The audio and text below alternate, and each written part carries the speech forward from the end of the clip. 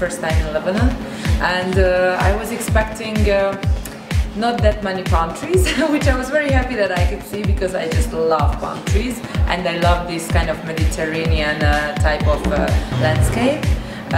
Of course, in the news I've been always hearing some bad things about the country, that it's a lot of wars going on or it's dangerous, and it's kind of frightening, but many people told me that actually they have friends living there and nothing's wrong with it, nothing dangerous, so it's great. So I was like, okay, then I will go.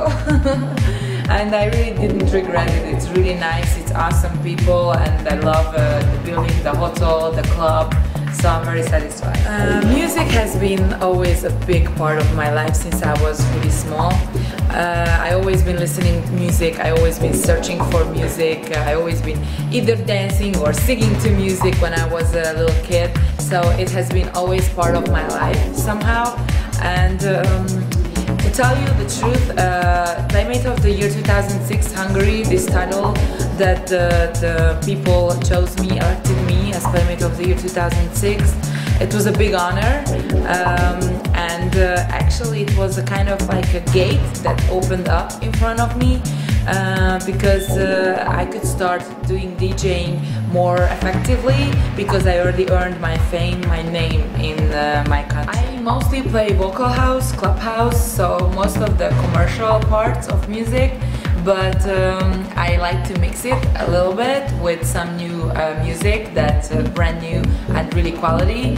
But the thing is that most clubs all over the world, since I'm playing everywhere internationally, since almost 5 years now, everywhere they request commercial. Everywhere where I go, oh, I hope you play really commercial, because we have really commercial crowd. So I can't really make wonders, like very new stuff, but I always try to mix it with some extra. I think that outlook is one thing. It's really good if a girl looks attractive and cute and everything, but it's only one thing, and you need something else. Of course, if you are a DJ and not only a model, you need to do how to mix, because I've seen a lot of girl DJs and they are just put there because of how they look, or they won some competitions and that's how they got there, but they just sometimes put on a mix CD and pretend to play. This is really against my rules. I would never do that. I never did that during my career, my DJ career. It was very important for me from the beginning to put a great emphasis on the technique. So I think that's basics that a DJ should know how to do mixing, like punctually. And then there is another factors coming, like creativity.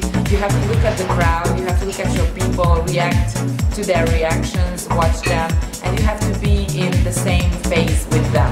It's really important to generate good mood and party feeling. Playmate of the Year 2006, this title, well, it's been in the past. It's been like almost since 5 years ago. So since I started DJing, I haven't been really doing modeling, like 1 or 2 works maybe, but it's not what it takes most of my life. I've been concentrating on DJing like 100% since 5 years, so I don't regard myself as a Playboy model or Playmate of the Year anymore, not a sex idol either. I regard myself as a DJ. I can just say only one thing for my fans and for the people in Lebanon who are coming to my party.